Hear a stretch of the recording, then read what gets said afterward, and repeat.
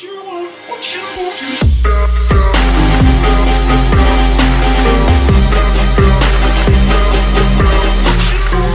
it's your boy Blockchain coming at you with another Bitcoin and ETH update. I wanted to get an update out before the weekly close just so I can really just share some of my thoughts on the overall market, some possibilities, and look at some of the most recent price action to try and really get a rough idea of where we expect, or where I personally expect some of the prices to land up in the near term, as well as some of the long term. For those of you just joining my channel, I did just start a Discord. Actually, I'm going to pull that up first. I'm going to go through a couple things on there. It is completely free to join, so make sure you guys jump on the link and feel free to join. We got about almost 100 traders in there, ranging from all ranges, full-time traders to those just beginning. We got a lot of different charts, ideas, really just using it as a public resource for those to help learn and really kind of post some views, some ideas of what we can look at some for the most recent price action. Mostly I focus around ETH and Bitcoin because there is a 98% correlation between the two. Also do look at some alts as well, especially upon some requests, but I would highly recommend, if you're not a member, to go ahead and join and get some interaction going, just because the larger the community, the more interaction, the stronger we're going to be overall. And I also just started Twitter. Both links are below on this video here, so make sure you guys click on those, follow, share some love, especially if you like the content, and then don't forget to subscribe to my channel. I do want to say a huge thank you to everyone that has subscribed so far. We are looking at I believe 16 subscribers so far, so moving up. And then even on the last video, it was pretty awesome to see that it's up about 400% from my last view. So starting to see a lot more action on the YouTube channel. So I do want to say thank you guys. Make sure you guys do smash the likes, and again, hit that subscribe button if you enjoy my content. Feel free to reach out and throw some comments if you have questions, and hopefully I'll see you guys later in the Discord. So without further ado, let's go ahead and dive into some Bitcoin. So really, we're not too interested in covering all this past, but just want to focus mostly on the most recent that we have here. And like I said, mainly because we do have the weekly close coming up, and on the weekends we have been known to have some crazy price action right before the weekly close. So if you want to take a look at where we've been kind of ranging so far over the past couple of weeks, obviously we had this huge dip, and that was overall when the overall stock market had their huge crash as well. I'm seeing a pretty nice bounce so far, recovering right down here at our weekly support level at just under 4,000, had a little wick through. And right now we are getting squeezed in between the 100 and the 200 EMA. So the 200 EMA at about 5,800, the 100 EMA at about 7,300, we'll call it. Now, I wouldn't be surprised if before the weekly close we get a pump, or even right after the weekly close where we close under it, and then we just get a strong pump to come right through it.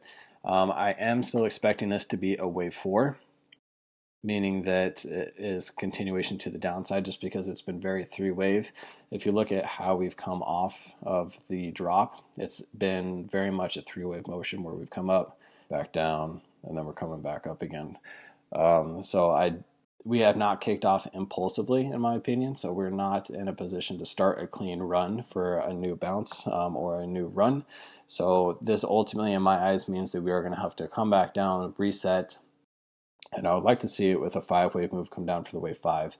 And generally, if we have an overextended 3, which is what we have here, based upon the fib relationships, normally the 5 can be truncated, meaning that it can be a little bit short, or it can just double bottom. So it could be a little bit short, looking around 4,700, double bottom 4,000, also right there at the weekly support level, and it could even wick down to 3,200 in my opinion, depending on what the market does, how it plays out, especially with this whole pandemic thing.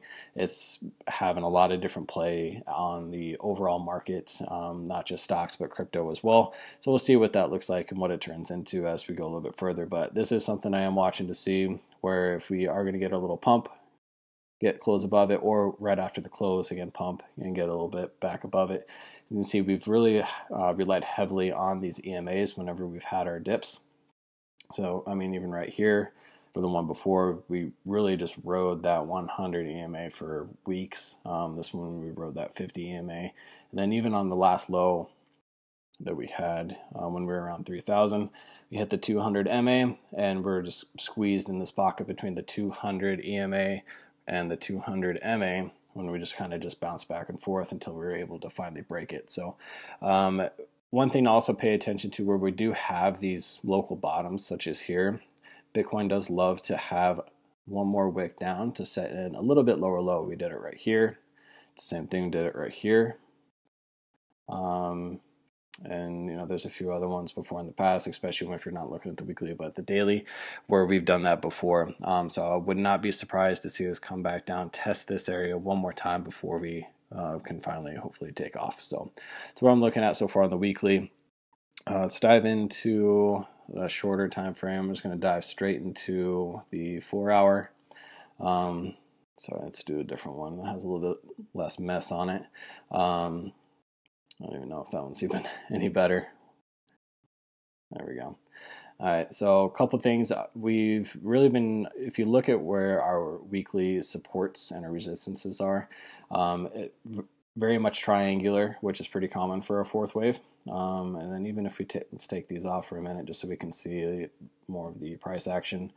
It's just been, corrective. I said very three wavy. Everything in here has been three wave. I'm looking at this as a complex correction for a WXY. WX, and looking for one more move up. I'll get you the actual price on the other chart. Overall, that is what I'm looking for. Very much correction, few impulses, but very ABC after ABC after ABC, no clear impulse, 5-wave move up, which means we are going to have to reset and come back down.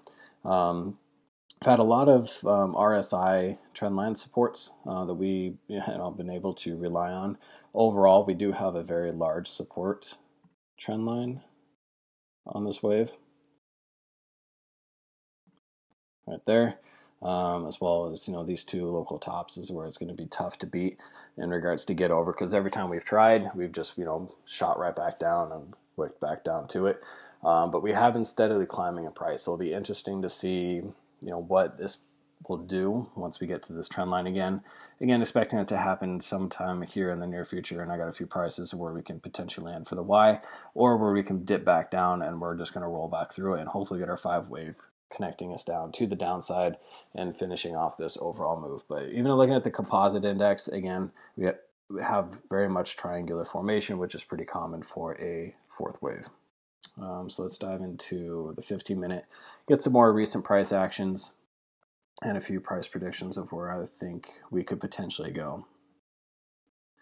All right, so if you guys are not familiar with WXY waves, it is considered a complex correction just because it's made up of multiple ABCs and how they're connected together for just all 3-wave moves. So this is ultimately what I'm looking for this last one here, where we have a 3-wave move, and this would end up being a B for just a very long drawn out, which is very common for B waves, and looking for the C wave to come back up. And also want to turn my pivots back on so you can kind of take a look at where we could potentially land, because there's a lot of good confluence.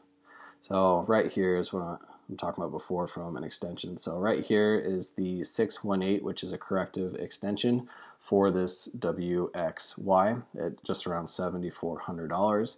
And if you were paying attention before on the last one, for the weekly close to get back above that 100 EMA, it's pretty coincidental that it is right here in the same zone too. So this is going to be an important area to watch to see if we are going to be able to break through it, or if we're going to get shut down, and that's going to cause us to start our 5th and final leg of this overall move down. So 7,400 is roughly where I am looking for us to have a pump up to get hopefully a rejection down, just because again, nothing we've done has been 5 waves. It's all been 3 waves this entire move for this complex correction. So we do need to have another drop back down to the downside before we can reset and correct to start us off impulsively for a 5-wave clean move up. going back down to the 15-minute for this whole zone right here. This has really just been a no trade zone for me. All I've done is just hit a few scalps, trying to catch some of the extremes for expanded Bs, expanded C waves, playing some divergence. That's all I've been interested in. I'm not interested in sitting in this just because wick after wick is, corrections are kind of made for you to lose your money if you don't know what you're doing. So haven't stayed in any trades really long throughout this entire area here, but we can ultimately have one more drop down, test this trend line that kick us off to the C, or we could just trail sideways and then have a little dip, test that one, and then back up for a C. So that's what I'm looking for near term on Bitcoin, guys, to get us back up there. And then I would like to take a quick look at ETH, just because similar scenario, more of a triangular wave. And on my last video, what I was talking about before is coming back up here for the Y. And it's probably going to end up being roughly around there. But this 3 wave would be in A, right there, drawn out for a B. And again, Bs are known for the triangular formation, so super drawn out B, and then up for a C, which would be another 5 wave move up to finish off, get us back up to that trend line. So ETH, I'm looking for anywhere between 150, 155 for a move up, or potentially coming back down 134, test this trend line, and then that should kick us off to finish off that C wave and the overall Y to hopefully be done with this correction, because no one really likes trading corrections. So that's one thing that I'm looking for near term on ETH. Again, guys, if you do have questions, feel free to reach out, but that's what I'm looking for today. Obviously, once Monday kicks, that could totally turn off onto some different things, but I'll do another update as some things play out. But near term, really paying attention to these main areas just right here in this zone, just because it is a very important area, especially for the wave formation of how we get up there, to how we respond once we do get up there. So we're getting to a very key area on ETH and Bitcoin and overall crypto in general, just because it's getting quite squeezed, and we'll see what this ultimately turns into. So one quick thing I did want to show you guys as well was just the trendline support. So with Bitcoin, I did talk about it. Similar thing with ETH, where we have just flagged out. Same thing on the RSI, even from here, we flagged out. And if you want to take it all the way back to the drop, we have a little bit of a little ways to go before we can touch this trend line again. So there is room for this to drop back down, hit the trend line, come back up, create a new higher high with a higher low on RSI, create that divergence, and potentially that could be enough to kick us off for that drop. And what I mean by the divergence, we would come back down here, test it, come back up. Price action would come up here, 149, 155. Higher low on RSI, creating the bearish divergence, and that would kick us back down here to the downside. So again, guys, share your thoughts, comments, your ideas. Hopefully see you guys in the Discord, but hopefully you enjoyed my content. If you are, again, first time, make sure you guys do subscribe to the channel so you get updates on when the new videos do come out. And wherever you're at in the world, good morning, good afternoon, good evening, or good night, and I will hopefully see you guys in the Discord.